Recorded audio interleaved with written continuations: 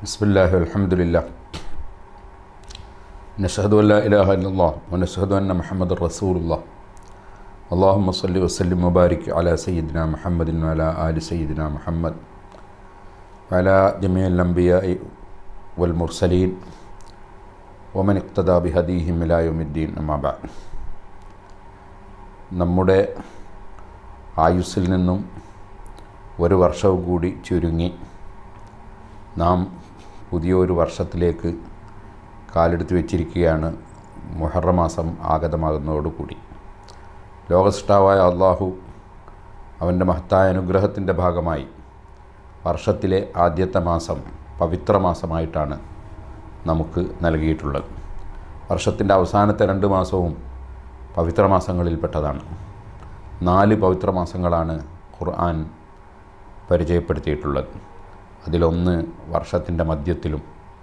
അതെല്ലാം അടിമകളായ മനുഷ്യർക്ക് അള്ളാഹുവിലേക്ക് കൂടുതൽ അടുക്കാനുള്ള അവൻ്റെ കാരുണ്യത്തിൻ്റെ ഭാഗമായിട്ടാണ് അങ്ങനെ നിശ്ചയിച്ചിട്ടുള്ളത്.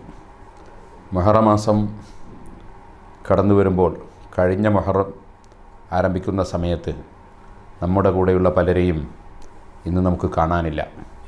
അള്ളാഹു അവരുടെ എല്ലാം ഖബറുകൾ സന്തോഷത്തിലാകട്ടെ. അടുത്ത മുഹറത്തിൽ നമ്മളിൽ ആരുണ്ടാകുമെന്ന് നമുക്ക് പ്രവചിക്കാൻ നിർവാഹമില്ല.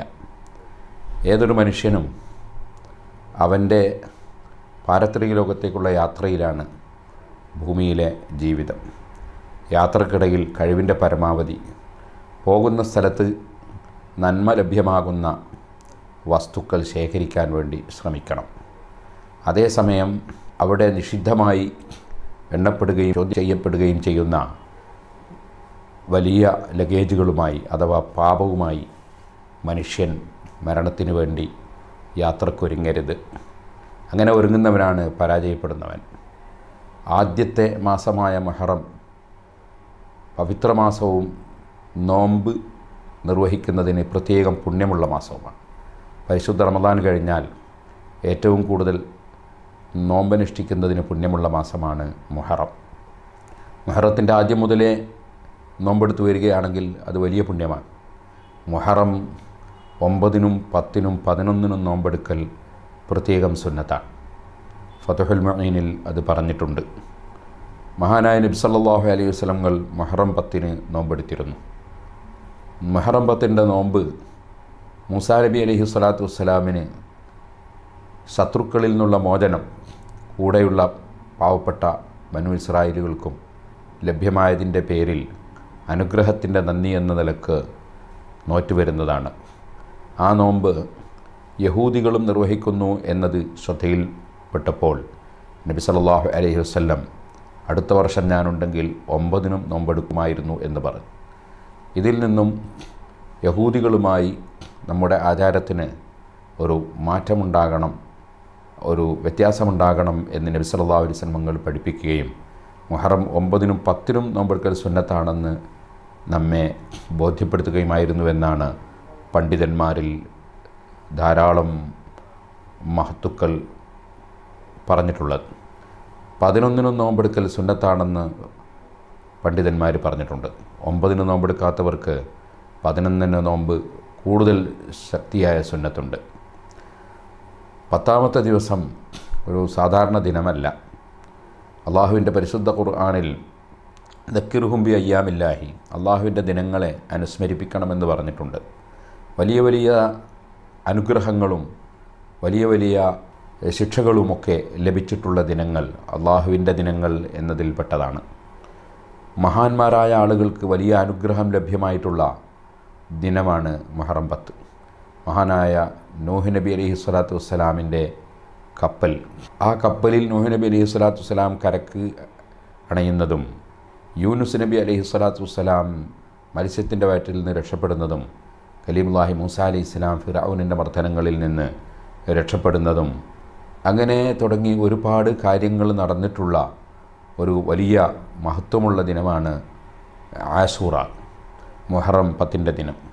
അന്നത്തെ ദിനത്തിൽ അവനവൻ്റെ കുടുംബത്തിന് തന്നെ പരമാവധി ഭക്ഷണത്തിലും മറ്റ് വിഷയങ്ങളിലും വിശാലത ചെയ്തു കൊടുക്കുന്നത് ആ വർഷം മുഴുവനും അനുഗ്രഹീതവും ഐശ്വര്യകരവുമാകാൻ കാരണമാകുമെന്ന് ചില പണ്ഡിതന്മാർ രേഖപ്പെടുത്തിയിട്ടുണ്ട്. മുഹറം 10 നോമ്പ് ഒരു വർഷത്തെ പാപങ്ങൾ പൊറുപ്പിക്കുന്നതാണെന്ന് ഹദീസിൽ വന്നിട്ടുണ്ട്. അതുകൊണ്ട് മുഹറം 9, 10, 11 ദിവസങ്ങളിലെ നോമ്പ്, പ്രത്യേകിച്ചും 9-ൻ്റെയും 10-ൻ്റെയും നോമ്പ് അനുഷ്ഠിക്കാൻ നമ്മളെല്ലാവരും സന്നദ്ധരാകണം. നോമ്പ് എന്നത് ഒരു സാധാരണ ഇബാദത്തല്ല. സുബഹി മുതൽക്ക് മഗ്‌രിബ് വരെ നമ്മുടെ നടത്തത്തിലും ഇരുത്തത്തിലും പോക്കിലും വരവിലും ബിസിനസ് നടത്തുമ്പോഴും തൊഴിലെടുക്കുമ്പോഴും ഏത് കാര്യം അധ്യാപനം നടത്തുമ്പോഴും പഠിക്കുമ്പോഴും എല്ലാം നമ്മൾ ഇബാദത്തിലായി തന്നെ ഒരു പകൽ സമയം മുഴുക്കെ അള്ളാഹുവിന് സമർപ്പിച്ച ഒരു പകൽ, അതാണ് നോമ്പ്. അതുകൊണ്ട് തന്നെ നോമ്പിന് വലിയ പ്രതിഫലമാണ്. നോമ്പിനെ സംബന്ധിച്ച് ഞാനാണതിന് പ്രതിഫലം കൊടുക്കുന്നവൻ എന്ന് അല്ലാഹു തആല പറഞ്ഞതും അത്തരം ചില കാരണങ്ങളെ കൊണ്ടാണ്. നോമ്പ് എന്ന അമല് അത് മറ്റൊരാൾക്ക് ഫോട്ടോ എടുക്കാൻ കഴിയാത്തതും മറ്റൊരാൾക്ക് ചിത്രം പിടിക്കാൻ കഴിയാത്ത ഒരു അമലാണ്. അള്ളാഹുവും അടിമയും തമ്മിലുള്ള പ്രത്യേകമായ ഒരു ബന്ധമാണ് നോമ്പിലൂടെ അരക്കിട്ടുറപ്പിക്കുന്നത്. അതുകൊണ്ട് ഈ മഹത്തായ നോമ്പെടുക്കുകയും അത്തരം ദിനങ്ങളിൽ സൽക്കർമ്മങ്ങൾ പ്രവർത്തിക്കുകയും സദഖ വർദ്ധിപ്പിക്കുകയും സാന്ത്വന പ്രവർത്തനങ്ങൾ നടത്തുകയും നല്ല നല്ല കാര്യങ്ങൾ ചെയ്യുകയും ചെയ്തുകൊണ്ട് ഈ മഹത്തായ ദിനങ്ങളെയും ഈ മാസത്തെയും നാം സ്വീകരിക്കണമെന്നും നമുക്ക് ഇനി ഖബറിലേക്ക് എത്ര ദിനങ്ങളുണ്ട്, മാസങ്ങളുണ്ട്, വർഷങ്ങളുണ്ട്, അല്ല മിനിറ്റുകൾ മാത്രമാണോ മണിക്കൂറുകൾ മാത്രമാണോ എന്നറിയാത്തവരാണ് നാം. പോകുന്ന വഴിക്കേക്ക് പരമാവധി സൽക്കർമ്മങ്ങളുമായി പോകാനുള്ള ഒരുക്കമാണ് ബുദ്ധിയുള്ള മനുഷ്യന് എപ്പോഴും ഉണ്ടാകേണ്ടത്. അല്ലാഹു ജല്ല ജലാലുഹു ഈ മഹത്തായ മാസത്തെയും മഹത്തായ ദിനങ്ങളെയും ആദരിക്കാനും അത് പുണ്യപരമാക്കി തീർക്കാനുമുള്ള എല്ലാ ഭാഗ്യവും നമുക്ക് നൽകുമാറാകട്ടെ. നമ്മുടെ അമലുകളെല്ലാം അല്ലാഹു സ്വീകരിക്കട്ടെ. ദുആ വസിയ്യത്തോടെ അസ്സലാമു അലൈക്കും വറഹ്മത്തുള്ളാഹി വബറകാതുഹു.